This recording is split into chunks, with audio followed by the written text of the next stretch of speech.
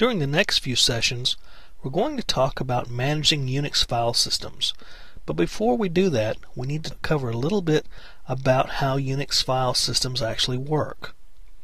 Now, you've probably worked with Windows drives and have Windows drive letters, partitions, and so forth, directories.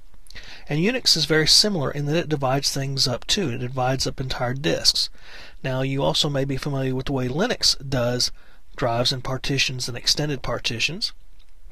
But Unix, particularly BSD, does it a little bit differently. It's the same concept, just the names might be a little bit different. A Unix file system, such as the BSD file system that we're using, uses the notation of drives, which are the physical hard drives. And within those drives you have 4 slices. Now these slices, if you were talking in terms of Linux, are also called partitions. So slices and partitions are the same thing. You have the drive and it's divided up into 4 partitions or 4 slices. Now it's further divided down in Linux into extended partitions. So in Linux a drive would be a drive, partition, and then within that partition extended partitions. Well, within BSD, as I said, the terminology is a little bit different. You have drives, slices, and within those slices you have partitions. So the terminology can be a little bit confusing depending upon whether you're talking about Linux partitions or Unix BSD partitions. They mean 2 different things. Now, the slice and partition info is viewed and configured through several utilities and files, and some of the ones we'll talk about as we go through this part of the course includes the mount command, sysinstall, fdisk. We'll also take a look at the etc fstab file, the BSD label command, several different utilities out there that enable you to manage and maintain the Unix file systems that you'll be working with in BSD Unix or in other forms of Nix also, such as Linux. Now here we have a small diagram, and this diagram is from the FreeBSD documentation on the BSD site. I want to give credit where credit's due here.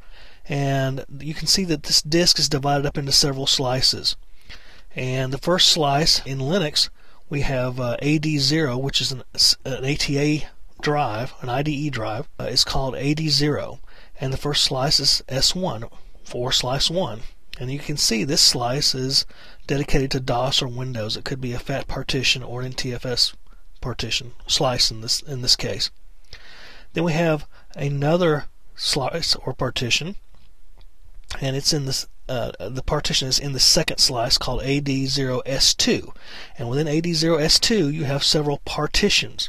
Remember, it can get confusing depending upon whether we're talking about Linux or BSD, and right now we're talking BSD. So, first slice is AD0S1, that's the DOS or Windows, and then the second slice, AD0S2, is divided into several partitions, A, B, E, and F. And you have them mounted as /, which is root, swap, var, and USR. How things are called in BSD Unix is a little bit different. As you know, most device files are off the /dev directory. And we have the device file itself, AD0S1A, is mounted on /, which is root. Now, if you look at the different devices that can be mounted in the screenshot, we have AD0, which we know is the drive, slice 1, and then we have the B partition on slice 1. Right now, that's the swap partition. The other one we have is AD0S1A. That's the drive 0, slice 1, partition A, and that's mounted on root, or just /.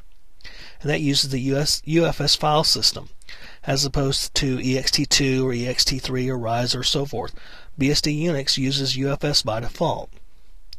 The next one we'll see in this entry is ACD0. That's the CD-ROM device, and that is mounted under /CD-ROM.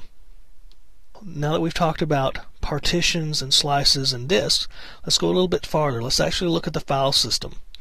Now, the file system can be mounted all under one partition or under one slice, or it can be mounted separately. But basically the structure of the file system, it looks the way it looks on the screen.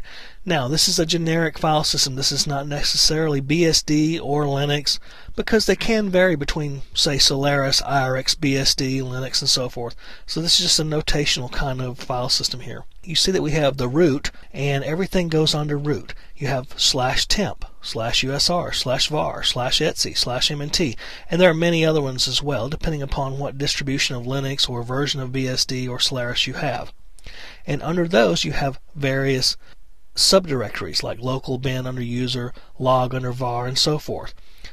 For example, if we have /, which is root, and then etc under that, /etc, and then the SSH directory under that, we notate that as /etc/SSH. That's our absolute path. And if we do a directory here, and we'll look in the screenshot here, we look in the root directory, we do an ls on that, and we see that all the different directories under there, like /mount, /media, /var, /usr, we see those under the under the root directory.